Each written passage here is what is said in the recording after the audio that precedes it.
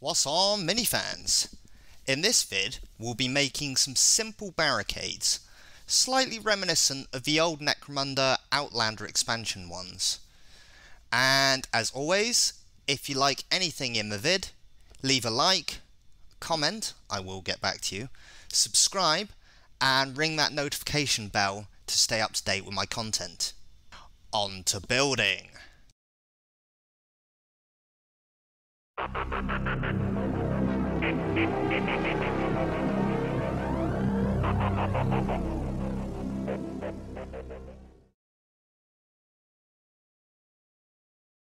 We're using 2mm chipboard, of course, my standard, and I'm cutting several strips, 6 in total.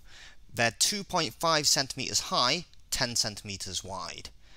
And sorry about the shaky video for the first few parts of this video. It's a new setup and I was kind of working out the kinks. It does get better. For the end pieces of these barricades, I've again cut a strip of chipboard 2.5 centimeters high, and then I mark along one side, alternating between 1.5 centimeters and 0.5, and then do the opposite on the other side. So there are 6 in total of these, and then I cut them out.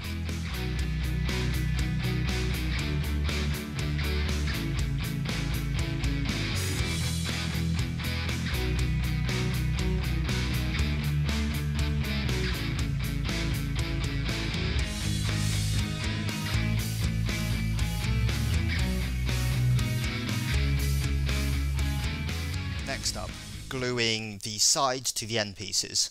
I push the end piece up against a flat-sided box. It's a Ferrero Rocher box. And then I whack the side piece on and super glue it. Now, I do mess one of these up and have to rip the end piece off and glue it again, and then I accidentally glue it to the box as well. But hey ho, these things happen, not a problem. After I've glued both end pieces on, I glue the other side piece, and I do this just by eye. And see if you notice my Chinese version of Gorilla Glue.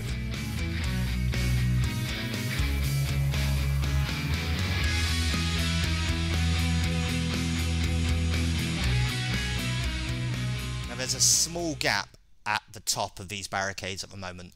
So to fix this, I get some more chipboard. It's a 5mm wide strip, and I just glue this onto the top with PVA and then put a weight on top of all 3 barricades to keep it all level.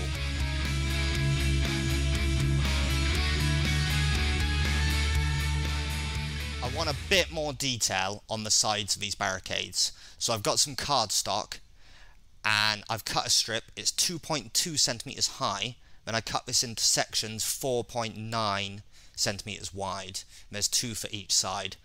Sorry, I'm out of shot on some of this. Again, it's a new setup. You'll just have to bear with me.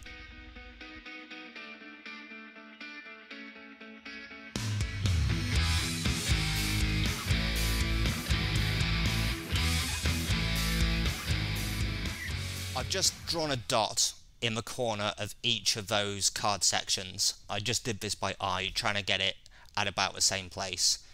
And then I rivet these. So again, my fingernail beads, using damp finger, get 4 onto each card panel, maneuver them into place, and then a dab of super glue applied with a cocktail stick and push it into place with the other end of a cocktail stick. Now one of these you'll see, I mess it up, get it into the wrong position, glue dries too quickly, so I have to ping this off with my knife and then glue it again.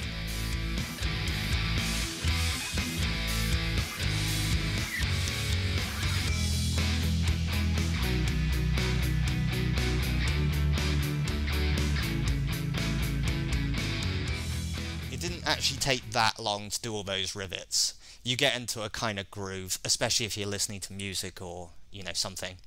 But anyway, I've got all these panels done, so I then just glue these to the barricades with PVA.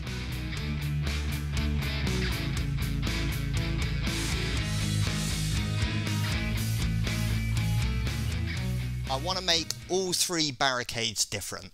So for one, I've got some corrugated paper and I've just torn off the backing, and then I just cut this in different shapes, and then I sort of trim some of the sides to make them look old and damaged.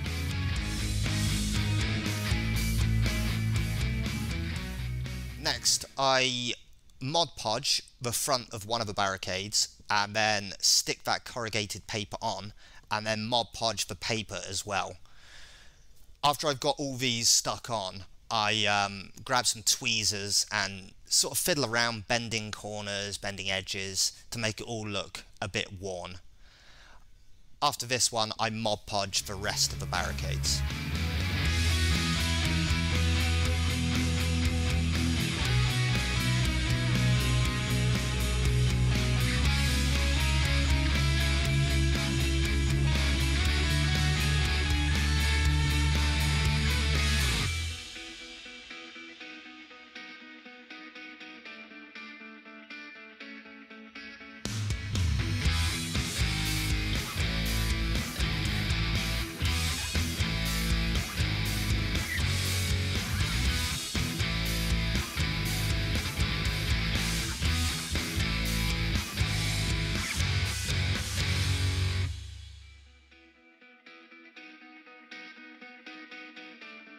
On that corrugated paper barricade, I've again got some wet wipe, dried it out, torn it up into little bits, and then dipped it into watered down PVA and put it over the corner of that barricade just for a bit more sort of variation.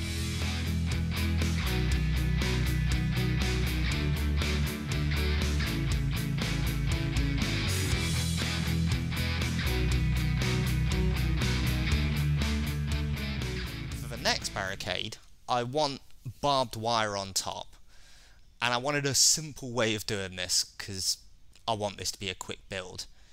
So what I've done is grabbed a longish strip of sculptor's mesh, and then I've pulled out one of the horizontal wires. Now this is actually 2 rows worth, it's joined at one end, so I just pull that out and then twist it together, initially with hands and then with pliers, but it actually worked better just twisting it by hand.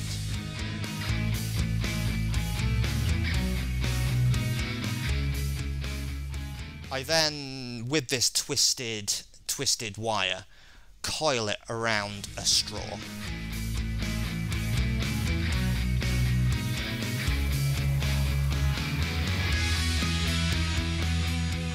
Onto attaching that barbed wire.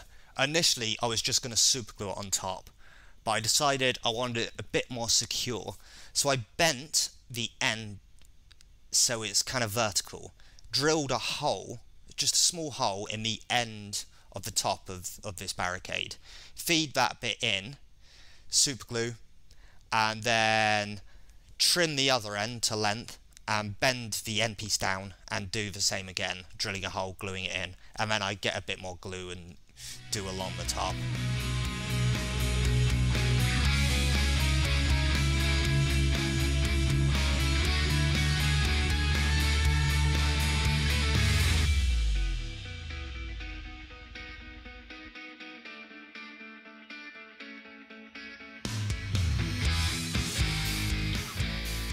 I do want all these barricades to look damaged, you know, they've been in use for ages. So again, using my pin vise, I do some small bullet holes on all the barricades. And then after this, I prime them black and then base coat burnt umber.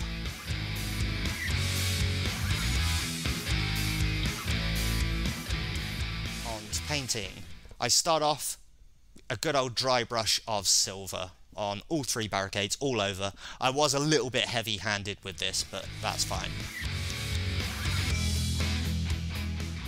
After the dry brush has dried, I paint various panels different colours. So I paint some a darkish red, some blue, some green, and then one white, although I actually go back over this white with a very light grey.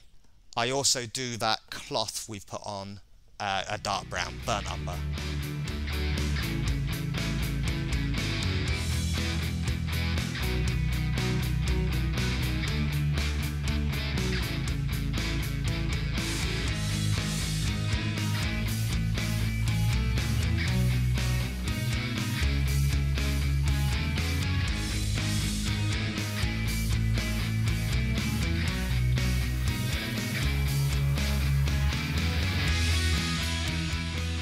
the untouched barricade, I paint the main section black, both sides, and this is in preparation for hazard stripes. Gotta have hazard stripes.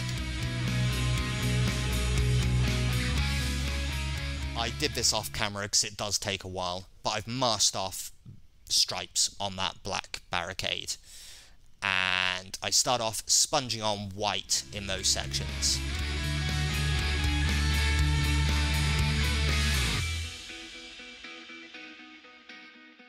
I want the yellow to be quite warm, so after that white's dried, I sponge on a flesh tone.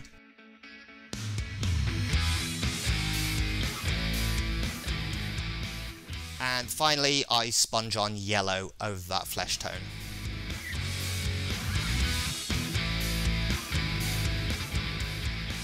Ooh, the satisfying bit, peeling off that masking tape. Had a couple of leaks. Not too bad, so after this I just touch those leaks up with some black.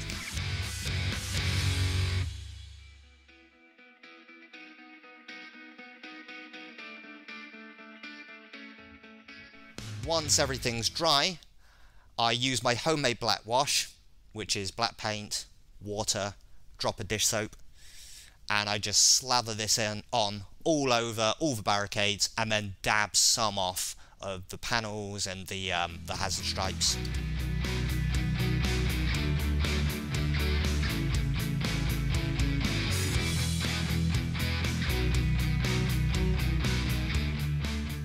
Okie dokie, black wash is now dry. So up next I do a bit of dry brushing, and I'm just using white, and I basically dry brush lightly all the coloured corrugated panels, and then also the centre of those red panels. Now I do this quite heavily, but we'll come back to this later. And then I dry brush some flesh tone onto the cloth on the corner of the corrugated barricade.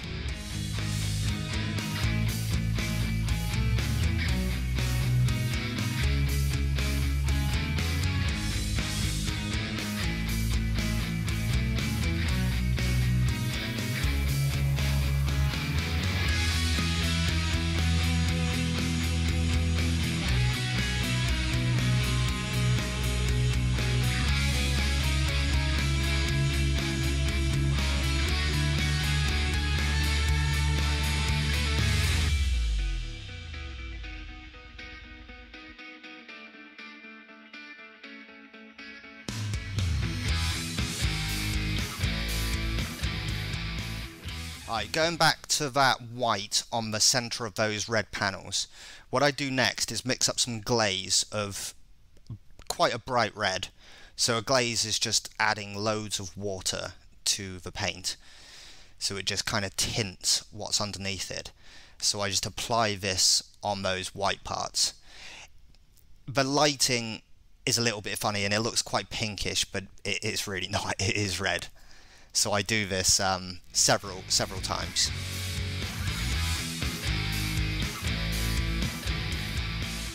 After this is all dried, I mix up a kind of rusty texture, so it's just burnt umber paint, some baking soda and some very fine sand. Mix this all up with an old paintbrush and then just dab it on where I want rust. And I do this to all the barricades. So the texture paint is now dried. What I do next is sponge on burnt umber around those sections, and then just some in different places where I want it to look dirty or worn down. After this is dried, I sponge on orange over the rust sections, not the dirty sections, just the rust sections.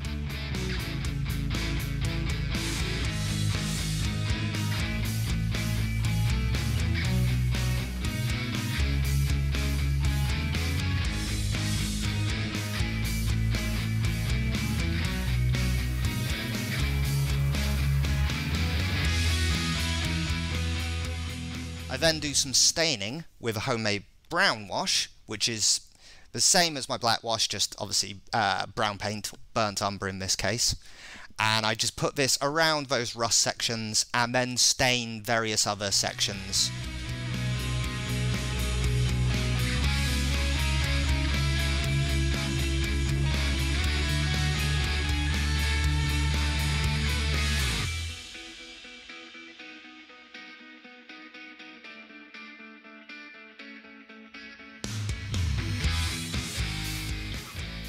As a final stage, just using some black paint, I do some drip marks and various stains, and then some black around each of the bullet holes.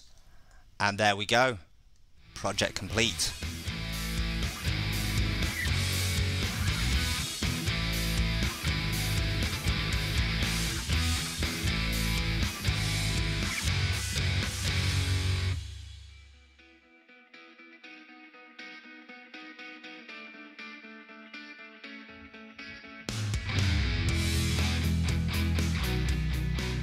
Here are some photos of the finished pieces. Hope you enjoyed the video, and catch you in the next one. Cheers for now.